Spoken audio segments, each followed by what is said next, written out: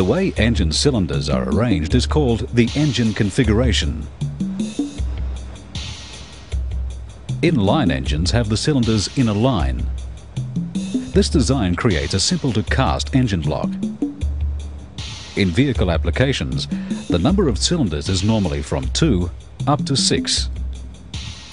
Usually the cylinders are vertical, but some manufacturers lean them to one side. Engines tilted in this way are called slant engines.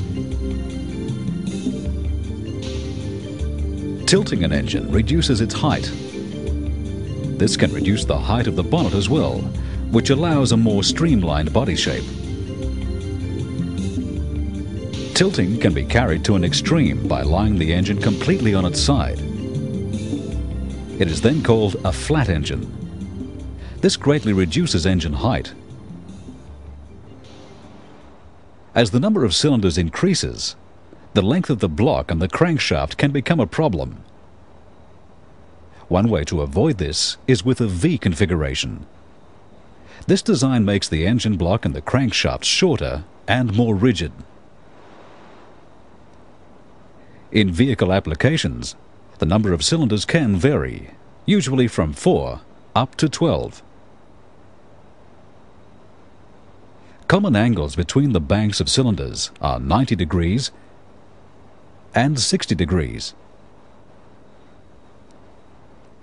V-type engines are wider than inline engines and may also be lower. Horizontally opposed engines have 2 banks of cylinders, 180 degrees apart on opposite sides of the crankshaft. A useful design when little vertical space is available.